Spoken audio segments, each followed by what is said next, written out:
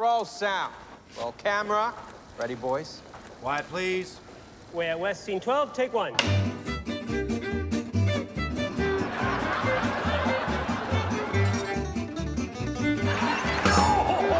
How do you feel about the size of the audiences? I've been a little disappointed. And they said, could you persuade Stan and Ollie to do some publicity in order to turn the tour around? Will there be any more money? They said no. Well, who is they? People. The worst kind. Here we are. The Eiffel Tower. How is Oliver? He pulling weight? How's your knee? It hurts. Has he been pushing you a little too hard, babe? No. You could have long time ago said goodbye, Oliver.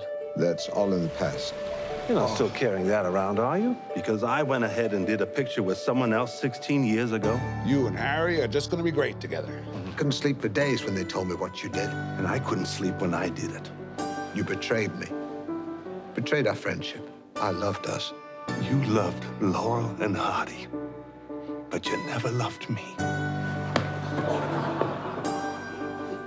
The doctors told me I can't continue with the tour. My heart won't take it.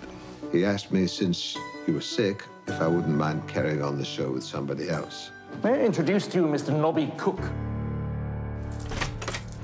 You're not leaving, are you, Stan? The show must go on. That was pure magic. It's brilliant.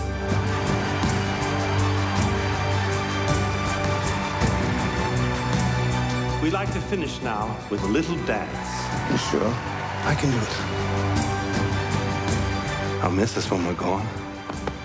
So will you.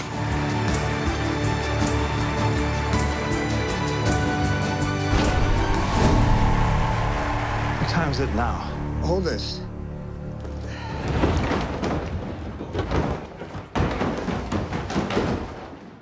Do we really need that trunk?